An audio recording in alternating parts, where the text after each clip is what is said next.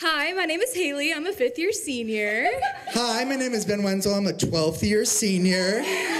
My name is Rachel Woods, and I'm a 1st-year senior.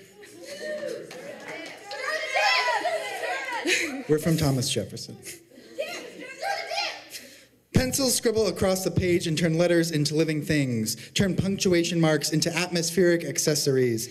But we don't have time to create stories because we have essays to write. And thesis statements to rewrite. And citations to perfect.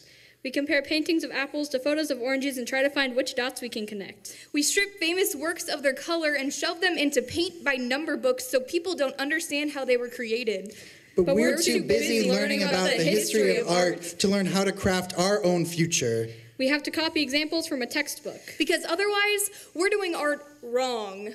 A 1st grader can open windows to other realities with his phone camera, just like a preschooler's finger painting can turn out to be the first draft of his life's purpose. Notebook doodles in the back of math class equal the product of prodigy skill.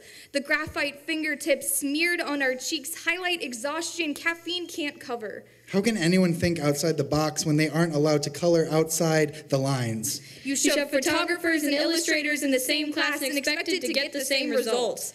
Picasso and Van Gogh are 72 years apart, yet they're still taught side by side. Edgar Allan Poe died nearly 100 years before Sylvia Plath, so why do we learn about them in one class period? Why are we left in the dark? Is it so we never see their true potential?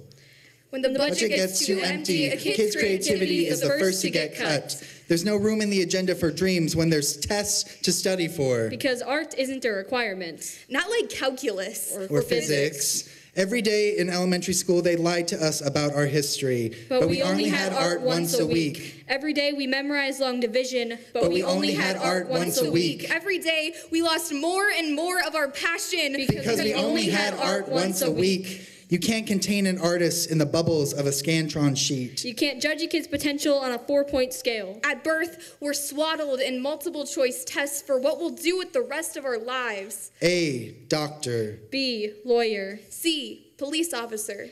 D, failure.